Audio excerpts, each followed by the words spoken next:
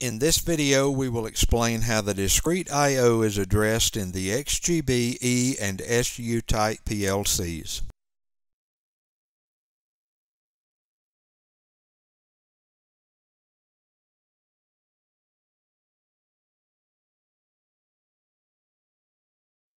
In the LS XGB PLCs, all discrete inputs and outputs are designated with the letter P. Shown is an example of the terminal block layout of an XGB PLC as provided in the PLC documentation. This PLC has 12 discrete inputs and 8 discrete outputs. XGB PLC discrete inputs begin at address P00. The 12 inputs are addressed P00 through P0B as shown on the wiring legend. The bit addressing is in hexadecimal format. The E and SU type PLC discrete outputs begin at P40. The 8 outputs shown are addressed P40 through P47. Labels inside the terminal covers on the PLC associate the I/O address with the proper screw terminal. This chart shows the discrete I/O address range for the E-type PLCs. The part numbers are formatted for the total discrete I/O. The number of discrete inputs are shown in this column. The inputs start at P00.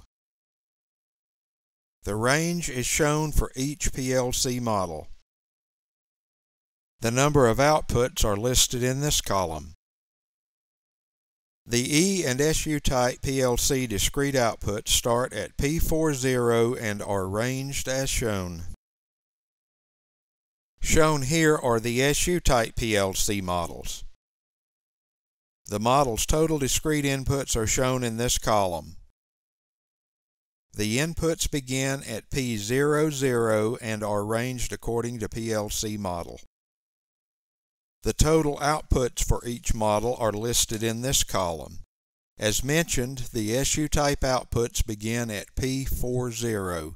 The output range for each model is shown here. To illustrate the XGB PLC discrete I/O addressing, we will build a simple ladder rung in an SU type PLC. We will add a normally open element in the rung and assign it to address P00, the first input. We will place a coil in the ladder and assign it to the first output, P40. XG5000 software is placed in the monitoring mode. As we energize the first input, the power flow through P00 and P40 occurs. The step-by-step process of building and downloading this program is covered in another video. This concludes the discrete I/O addressing structure for the LS XGB E and SU type PLCs. For additional information related to the XGB PLC family of products, visit the links below.